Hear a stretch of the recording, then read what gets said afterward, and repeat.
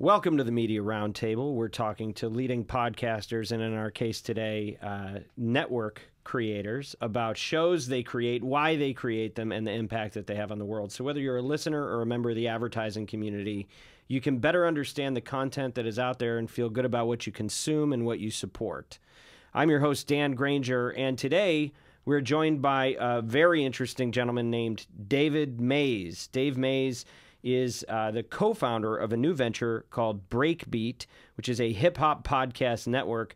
Dave is the entrepreneur who, as a 19-year-old Harvard sophomore, launched The Source magazine as a single-page newsletter, and it grew to become the #1 selling music magazine on newsstands globally, outselling Rolling Stone with a total audience of 9 million readers each month. Not too shabby. We're going to talk to him about his vision for Breakbeat and how it's going to serve the hip-hop community and hopefully the advertising community. So welcome, Dave. Glad to have you here, and glad to finally meet you in person. Yes. Really happy to be here. Great to meet you. And, we've been having some great conversations. I appreciate all the, insights and guidance you've been providing, to me and to Kendrick. So, it's great to be here. Yeah, so we are here for a little while. And the primary focus is I want to understand, what is Breakbeat? What are we trying to do here? Sure. Well, I mean, it's a few things. I think first and foremost, it is a network, a content network that is targeting the global hip hop community across the multiple generations that hip hop spans as a music and culture and influence. Now from Gen X all the way through millennials, and now of course with Gen Z. Hip hop, while the music is the, most visible, the most popular kind of commercial aspect of hip hop that, is most, everybody associates hip hop with the music and the artists. Hip hop is really much more complex as more of a culture, more of a something that influences a community that share certain ways of thinking, ways of looking at the world that they, tend to have in common when you're part of the hip hop community. Hip hop is something that, I recognized, 30 some years ago, to be potentially the most, powerful force in the world, and in that it's a music and culture that crosses over all, traditional boundaries and dividing lines, whether it's race, whether it's class, whether it's, geographical location. Hip hop has appeal to, people that, just brings people together, has the ability to kind of unify people in a way unlike really, anything else out there. And that's been my driving force really for 30 years, what I was building with The Source, and now, kind of coming back with Breakbeat. Podcasting is just such a, dynamic, interesting, active, growing medium. I think it has a long future still, although of course it's been around for a while. But I think it's really coming, into its prime, and so it provides a medium that really lends itself to kind of creating the kind of network that I've envisioned for the hip hop community. Really, in 15 years since I left The Source, I've been thinking about this, so yeah, it's just we have a lot of different types of shows. We're doing host-driven shows with a wide range of subject matters, comprehensive. So you'll hear our hosts talking about music, of course, but we'll be talking politics, social justice. We'll be talking sports. We'll be talking health, business. You're saying on some of the hosted shows, you're going to be covering social issues and politics, things like that within the show, or are there some shows dedicated to that, others dedicated to music? Right now we have 8 shows that are in production, and we're busy, lining up a kind of a next slate of shows. So these ones, I mean, the one show that's out now is called Culturati, Conversations with Kierna Mayo. Kierna is one of the most well-respected journalists and media executives, female, in the hip-hop community. She's done She was an editor at The Source in the early 1990s. She launched a very successful, influential magazine called Honey Magazine. She's been an editor-in-chief at Ebony and worked for Condé Nast and a bunch of other places. So she's hosting the show, and this is, more of a, social, cultural issues, really interesting conversations. The current episode that's out now features her in conversation with W. Kamau Bell, who's got the show on CNN, if you're familiar with him. Really interesting guy, and they have incredible conversations about race and the media and things like that. So that show we just debuted, and then others. That's probably the closest to the social political side. But we're also doing narrative, scripted, more produced things. The journalistic side of podcasting is something also that's attractive to me, and in some ways, I think about a podcast network as the digital magazine of today, and something that magazine companies have struggled with for years, trying to figure out what is a digital magazine. Right. So I felt like that was, an opportunity with podcasts, and we have a couple of docuseries that we're doing. Oh, wow. One is the story of the Unsigned Hype column in the Source magazine as an 8-part series. We're partnered with Spoke Media, who's a really, interesting, successful podcast producer out of New York. And we're telling the story. That's a column in the Source magazine in the 90s that is arguably the most influential magazine column in history. We would review demo tapes from unsigned rappers that were turned into us every month. Through that column, we discovered Biggie, Eminem, DMX, Mobb Deep, Capone and Noriega, David Banner, Jay Electronica, Common. Got these guys their record deals. Yes, Wow. So that column, we're telling the whole backstory of it, all the people that worked at the Source with me, awesome. And the artists and everybody involved. And then the other one that I'm excited about, I think will be even bigger, and actually, also delves very much into social justice and social, political, cultural issues, is the Larry Hoover story. A lot of people may not know who Larry Hoover is. He's extremely well known in the hip hop and kind of urban culture over the years. He's a kind of mythologized figure. He's known mainly in mainstream media as the founder of the Gangster Disciples from Chicago in the 1960s that rose to become one of the largest kind of street gang organizations in the country in the 70s. He's currently in the Supermax prison with El Chapo and the Unabomber. They've had him there for 25 years. And the true story of Larry Hoover is that he went through a transformation while in prison in the late 80s and early 90s, and he refashioned Gangster Disciples as growth and development, and had a whole community plan in place, and he specifically got into politics, and he was registering thousands of voters in the Chicago and Illinois area. He started an organization called 21st Century Vote that was a real political player in Chicago and Illinois, and one of the people had meetings with Bill Clinton at the White House, and it was in those years that they kind of put a federal investigation on him and found a way to put him away permanently. And a lot of people believe he's a political prisoner. So it has a really interesting story that ties in with the gun violence problems that we all read about and hear about in Chicago. You understand more the history that's gone on in that city that has created the conditions, and how Larry Hoover's story relates to that. A lot of people believe that if he were to be released, he could do a lot to help the violence in Chicago. He's also known because Kanye West went to... Yeah, you just talked about him on this. Did he have his kid on or something? His son is on his album, and he went to Donald Trump's office. We all probably remember when Kanye went to visit Donald Trump. But during that meeting with Trump, he specifically asked for Larry Hoover to be granted release by Trump. It didn't happen, but it was on the agenda.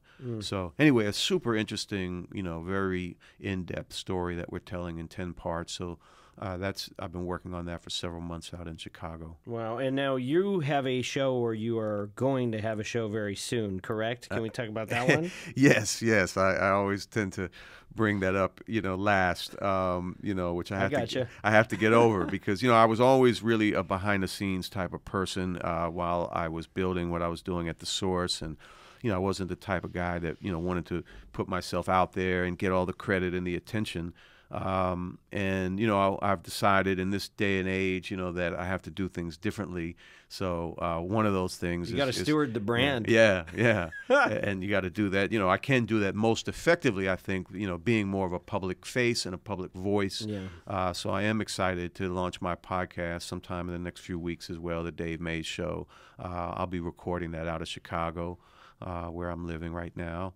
And excited about the whole network, and more to come. Yeah, for sure. Okay, so can we go into your background a little bit and talk the Source and everything else? So you're 19, you're at Harvard.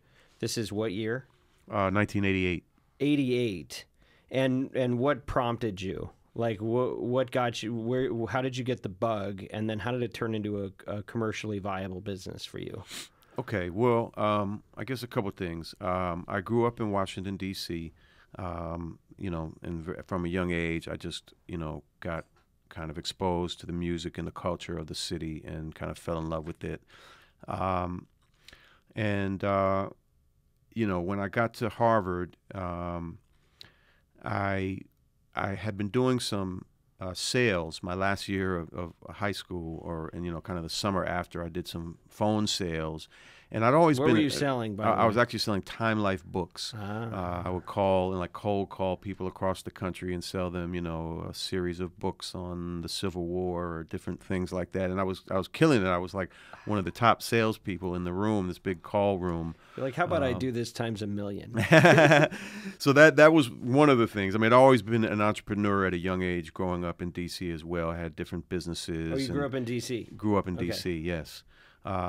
So when I got to Harvard, I joined a radio station because I met the one kid on Harvard's campus that I could find something in common with, who liked rap music. He was from Philadelphia, named John Schechter, and he had interned at a radio station in Philadelphia, so he wanted to join the Harvard station, and we were able to go down there and get an hour radio show to play hip hop late night on the weekends. It was a station that played classical music, but it had a very big signal.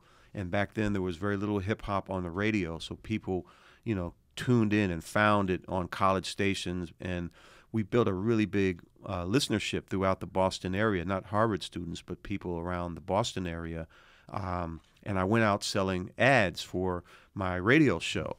And the local businesses are like laughing at me, like, "Hey, buddy, who's listening to a rap show on Harvard's radio station? They play classical music." And, I'm like, I get calls from all over the city every week. I have so many, hundreds and hundreds of loyal listeners. And, I got to convince these guys. So I start building a mailing list of my listeners. And I'm writing down everyone's name and address. Call in, join the mailing list. And started the database. Started the database. I have 1,000 names and addresses by the summer of 1988. And then the idea, let me create a newsletter. I sell ads on the back. And really that came from answering all those phone calls to write down names and addresses. I'm talking to hip-hop fans, and they all have questions. When is the new Big Daddy Kane album coming out? And so you had your market research all pre-built in. I'm like, man, people are thirsting for information, but there's nowhere in this day and age. Even though hip hop was already big, Run DMC sold 5 million records in those years, and there was no information anywhere for hip hop music fans, and that's where the idea started. So it went from one page. It combined this entrepreneurial desire that I'd always had with this music and culture I had fallen in love with at a young age. And, that was it. I read a book on Rolling Stone magazine shortly thereafter. Somebody gave me this book. I didn't know about Jan Wenner or Rolling Stone at the time, but I read the book and, saw all these parallels between rock and roll and hip hop, and in the way Jan Wenner created this sort of underground newspaper for rock fans and grew it into the voice of, his generation. And I saw, that hip hop could be even bigger than rock and roll because of its, more multicultural appeal that I was talking about earlier. And that really became my initial model. I'm going to build the Rolling Stone of the hip hop generation, but it's going to be bigger. Yeah. And eventually that came true. Well, and as I guess culturally and economically, is rock and roll is probably the only proxy for what we've seen. Is that right? I mean, is there anything that has taken the world by storm musically, otherwise, or really been part of a revolution in the same way?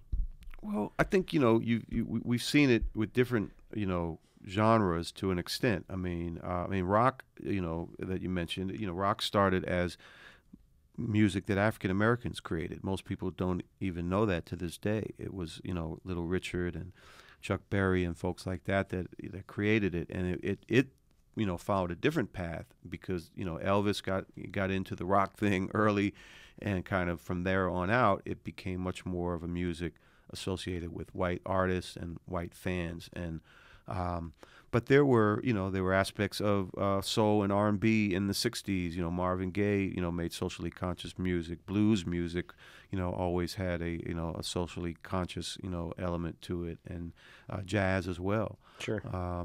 So they all followed a little different trajectories, but hip hop certainly has had tremendous staying power and doesn't seem to be slowing down. 40, really now going on 50 years since it was created, 1973. So we're in 48 years now. All right, so this is kind of a stupid question, but everybody struggles with it that makes a show. You're doing a podcast network about music. There's some terribly restrictive rules in place about what you can actually play on your podcast. How do you deal with that when you're talking about music? Have you figured out how to license it or how to get to play samples of the music you're talking about? Yeah, well, first thing that I want to kind of point out is that we don't think of Breakbeat as a music network. It's a network, like I described before, that's covering a comprehensive range of subject matter from the perspective of the hip hop community. Mm-hmm. So music is certainly an element and something that will be part of different shows, and but none of our shows right now are reliant upon playing, copywritten music on the shows. The documentary style ones, those will, there's fair use rights that you can use certain amounts of music that we're looking at with something like Unsigned Hype. But it's an interesting area that I think, podcasting would do well in some ways to solve, similar to what we've seen with social media platforms in the last few years. I mean, it took TikTok, to really integrate music into social media. That kind of forced Instagram's hand, to finally cough up and start paying for music licenses and allowing users to incorporate music into some of your posts now. So I'm sure there's a business model that can and should and will emerge to make it easier in the podcasting industry to incorporate music into podcasts. We're hoping so. Yeah, we're hoping so. So you're running the Source all through the 90s, okay? And sometimes we see art imitate life, and sometimes life imitates art, right? How much did you see happening in the world around you during that time that was influenced by the industry? How close was I to things that were going on in the industry? Well, okay, let me give you the obvious example. The East Coast, West Coast rivalry that was going on at that time. You were in the center of that somewhat, were you not? Sure, yes. I mean, you produced the Source Awards. I did. Right? I created the Source Awards, produced them all. Right. So can you share what that period of time was like when there were real tensions heating up and to the extent that you were, involved or not? How did you deal with that going on? Yeah, I mean, I one of the ways that I built the Source from, very early on was, building good relationships with the talent, with the record labels, with the management. I would kind of have, relationships at all the different levels throughout the music industry. And in that sense, I was in the middle, like you said, of everything. The Source, was kind of like the United Nations of hip hop in those years. Yeah. And everybody, kind of dealt with us, and nobody, kind of dealt with everybody else as much as I did and we did. So I always had relationships, with Suge Knight. He was very, very, supportive of the Source and very instrumental to helping the Source, including that '95 Source Awards where he spent $100,000 on the set that opens up that show. Wow. He was the only label to spend that kind of money on their set, and it really, gave the show an incredible production value. But that was there's different aspects. There's always was an East-West rivalry in hip-hop that goes back to the 80s. There was, basically because New York is where hip-hop was created, and as it grew and spread and, other parts of the country began to develop their own sort of styles of hip-hop, New York was pretty kind of proprietary, just like people in New York didn't respect music from other parts of the country for many, many years. And a lot of those artists from other parts of the country took offense to that. And so that was something that generally had gone on, since the late 80s throughout the early 90s. When it goes to a different thing is really when, you have Tupac and Bad Boy and Biggie, at odds over his shooting and robbery. Then he goes away to jail. A lot of people talk about that '95 Source Awards because that was a night where Suge Knight went on the stage and kind of, dissed Puffy a little bit there, did he? And there was some tension in the building that night. Nothing happened. There was no fights or anything like that. It just got tense for a little while, but everything calmed down. What were you thinking when that was going on? By the way, where are you seated when this is happening? And did you have any idea it was going to happen? No idea, because, again, what people don't recognize a lot of times is going into that night, there was no known problem between Death Row and Bad Boy. Again, like I knew all the people at all the camps and knew what was going on, and I picked the seating charts and figured out where to, sit people and things like that. But Tupac was in jail, and nobody knew that Suge Knight had been going to visit him and working out a deal to get him out of jail and signed to Death Row. That doesn't happen until maybe 6 weeks after the show. So that night, people knew about Tupac's problems with Bad Boy, but they didn't know that there was no known Death Row problem with Bad Boy. So there was that little jab and back and forth that happened that night. But that really wasn't the spark. When things got really violent was about a month later, and that's when one of Suge Knight's employees, a promotions executive for Death Row, gets shot and killed outside of a nightclub in Atlanta, where Jermaine Dupri was having a party, and Puffy and his guys were there, and allegedly one of Puffy's guys shot and killed Suge's friend out front of that club. That's when things turned really violent and really kind of tense, and that was a year, 2-year period, which a year goes by, and then Tupac gets killed in Las Vegas, and then another 6 months go by and Biggie gets killed. So it was definitely a different and strange time, trying to manage around that. We couldn't do the Source Awards in '96. There was just no way to do it kind of authentically and really include everybody, because it was just too much unknown at that point. But I did bring it back in '99 with a big network TV deal at UPN, where we set all kinds of rating records in '99, 2000, and 2001. So you're in the middle of what was probably the most famous period in the history of hip hop for many people, and the most contentious, and you're in the media business, and what does media love? Media loves a fight. Media loves to see people going at each other. It's gold, right? How do you operate in that environment and not exploit the tensions? Or when you look back, is that what you did, or how do you feel like you handled that? Well, that's a great question, and especially in light of the world we're living in today. Right, exactly.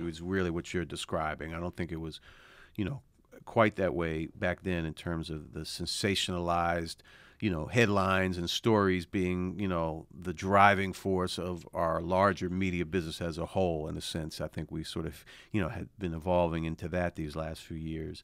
But I always, took the route that,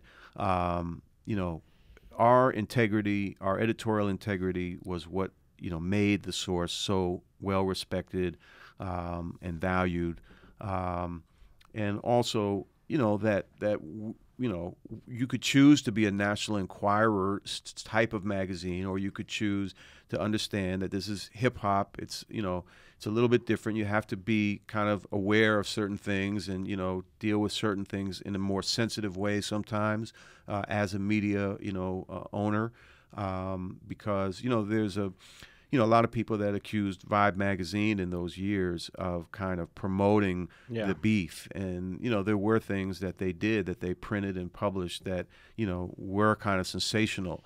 And, I took the opposite route. One of the covers of The Source I did in the middle of 1996, I put Suge Knight on the cover, did an exclusive interview with him, and printed a quote from his interview that said, something like, "This ain't no East Coast, West Coast thing," right on the cover, to let people know, like, hey, this isn't the East Coast, because people were feeding into this East West, and it was more of a personal thing between Death Row and Bad Boy and their friends and people that was going on, and then it sort of got morphed into this broader idea through the media and otherwise. So interesting. Very interesting, important period, and marks, in my opinion, also the change in hip hop. That we still see to this day. Emerges out of Tupac's death and the things that happened then. Yeah, I was going to ask you that. Do you feel like there was do you feel like the industry changed from those events in that period and said, we all have too much to lose here. This doesn't need to go there. Did it change? I think to an extent. I mean, the balance was always trying to keep the corporate side and the sort of authenticity of the culture and the street side, which is a difficult thing, to do. But, this was also, something that had always been central to me, being in the business of hip hop and being a white man, a white Jewish man in the industry of hip hop. Hip hop is a music and a culture that was formed out of the conditions of the inner cities of America that, historically and even, to this day, are comprised primarily of, black and brown people in poverty that are dealing with, incredible, kind of situations that are just, they're nothing like what most of the rest of us deal with on a day-to-day basis in the world. And, hip hop I always saw as a voice of the, the kind of struggle and the pain and the other things, as well as, the joy and the happiness and the, the other things that came from those communities. But that I always felt as, an obligation to, try to make sure that what we were doing was something that would, work to empower those communities and bring change to those communities. And I would argue in the early to mid 90s, that was the direction hip hop was heading, as more of a social and political, cultural movement. And there was a lot of things that were going on that were, pushing us in that direction. But that's, after Tupac's murder, and then Biggie subsequently, is when you start to see, kind of a diminishing of those parts of hip hop. And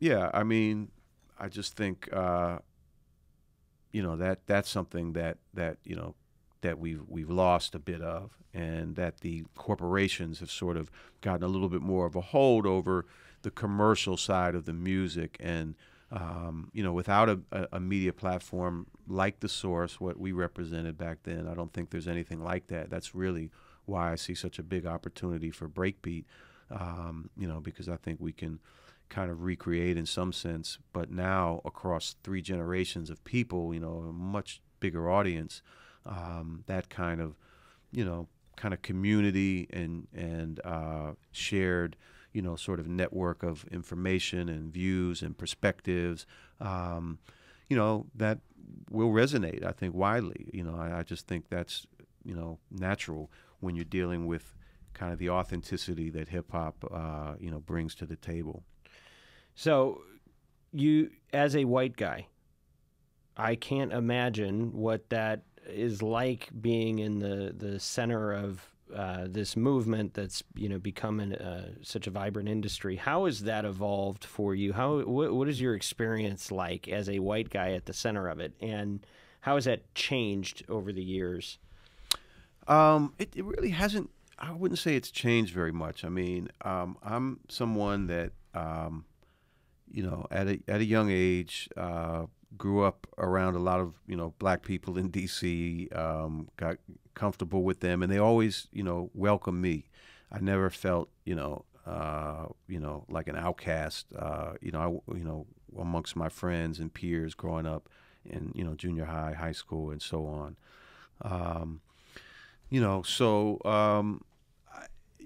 There were times early on, in particular with The Source, where there was some, kind of buzz in media, stuff. Oh, there's 2 white guys from Harvard are starting a rap magazine, and, Yeah. Is that, fair or right or this? And, I always felt that, the proof was sort of in the content and the pudding, and people couldn't deny the credibility and the authenticity of the content that we put in The Source, because of kind of what I was saying earlier, the way I approached it as a publisher, understanding, a certain way that things should be done to really, create the most authentic platform.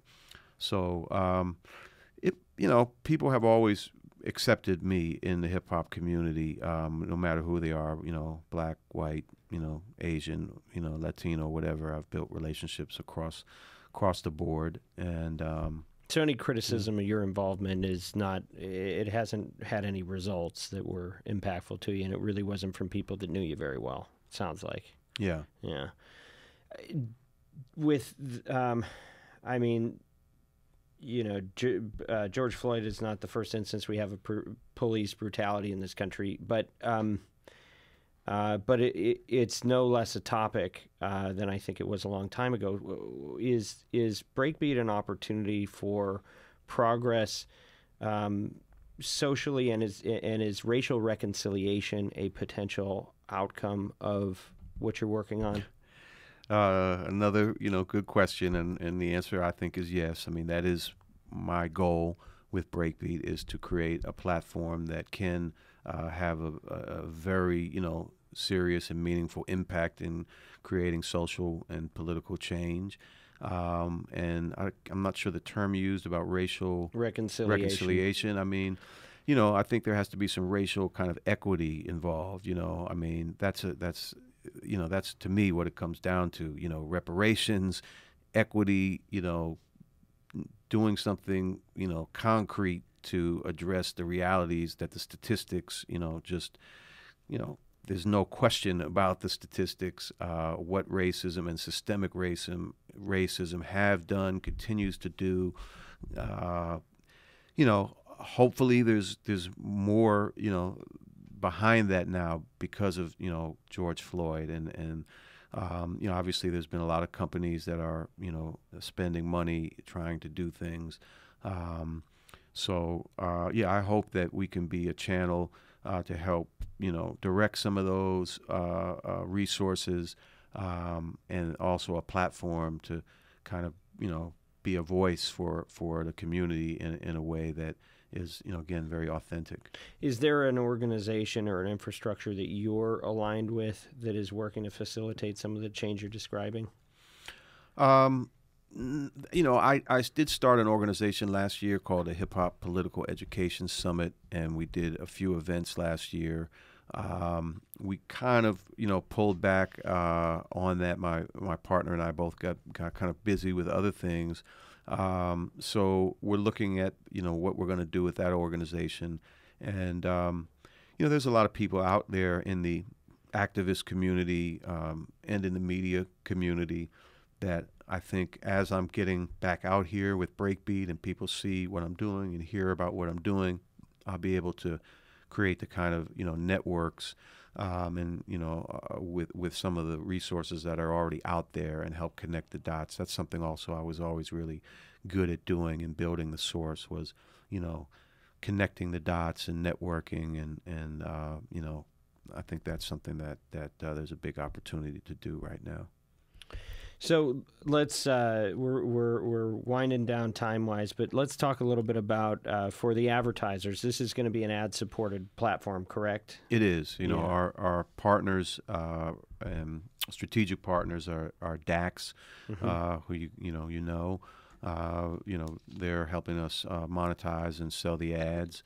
I think this is an opportunity for brands to get in on the ground floor of something that is going to get bigger, is going to really resonate with very important audiences, diverse but very influential audiences. The talent and the content that we're producing is premium, and I don't see anything in the market that really is doing what we're doing. And I think at the source, I was also, I also spearheaded, the advertising sales effort into corporate America. Was the first person to really go out and talk about hip hop to the executives at Nike in the early 1990s and Mountain Dew and different places like that. And also created a lot of innovative marketing concepts. The source vans were these, mobile vehicles with sound systems and television screens that traveled the country and different things like that I'm excited, to get back into. So we can do some creative promotions together. Yeah, absolutely. Okay. Absolutely. I think hip-hop is still misunderstood by the advertising community. Everyone in the community, it's different than it was 30 years ago when people had no idea what hip-hop was that I was talking to. Now everyone knows what it is, or at least think they know what it is. But I think, again, there's still just so much association with the music side of it, and people aren't seeing the kind of more intricate levels of ways that it forms a community of people that want to consume content that appeals to them and has a style and a tone directed to them across all forms: sports, news, politics, etc. Again. So as you look forward, I'm sure you're also looking back at the source, and what lessons do you take from that chapter that you're carrying into this one? Many. I've made a lot of mistakes, and I'm hopeful that I won't make any of the same mistakes again. My business partner I didn't get a chance to talk about yet is Kendrick Ashton. Kendrick is just an amazing guy. You've met him. Yeah, smart guy. Kendrick, was a very, very successful investment banker, founding, partner in a very big firm in New York. He's opened several, amazing businesses in the Washington, D.C. area. He's on, he's just very well respected on a lot of boards and very knowledgeable. If I'd had a partner like Kendrick back in the days with the source, I think I would have made different decisions financially and investment-wise and deal-wise when I got to a certain level of the business, things that I think, I didn't do well. There's a number of things. He's the first thing I think of because he's a great balance to me. He's not only numbers, he's also very creative and, has come up with lots of the best ideas that we've had for the network creatively so far as well. So, that's one thing, I think that I've learned is, to find the right partners. Doesn't hurt, does it? Yeah. And hopefully you're building the database again on this one. Yeah, exactly. That's important. Yeah. And so if there's one thing that you want to see in real life that happens as a byproduct of the work that you're doing with Breakbeat, what is it? Did I say Breakbeat? Yes, that's right. Okay. One thing.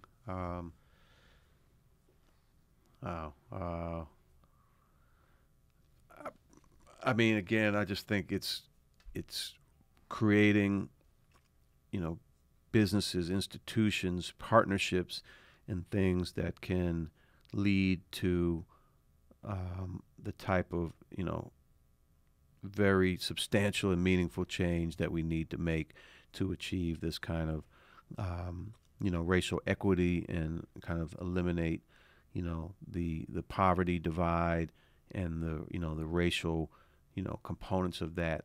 And I know that's, it's a lofty kind of goal, but, we talked about it before, and it is something that I want to be a part of. I don't know that Breakbeat will be the be-all, end-all of it, but I think it can hopefully play a part. But that's the journey that you're on. Well, and that's what we're trying to do with Media Roundtable in a different sense. But, we're not going to solve this problem of polarization and media's exploitation of our differences. But we're going to talk about it, and we're going to bring attention to it, and we're going to try. We're going to try to encourage some advertisers to care as well. And what else can we do? Right? Yeah, there you go. So if people want to engage with some of your new content that you've got out, where should they go? Well, our website is breakbeatmedia.com, and you can find, just kind of links to our shows that we've got out and previews of some of our other shows there, links to our social media, Instagram at Breakbeat Media, Twitter at Breakbeat Media. And then our shows are either on our YouTube channel, Breakbeat Media YouTube. Right now we just have the Don't Call Me White Girl show out. She's a phenomenal talent, going to be a superstar, a young woman from Philadelphia who's just super smart and super funny. People love her. Her audience is growing, daily. You can find that on all the podcast apps as well. And Culturati that I talked about is on, Spotify and Apple and all the podcast apps. So we're doing audio and then video for, most of the shows. Not all of them have video. Well, thank you for the work you're doing. Thanks for being here with me. This is exciting. Yeah, man, really awesome that I'm, got a chance to meet you and be here, and that you fit me in on short notice. I appreciate it. Well, it's my pleasure. Anytime you're in town.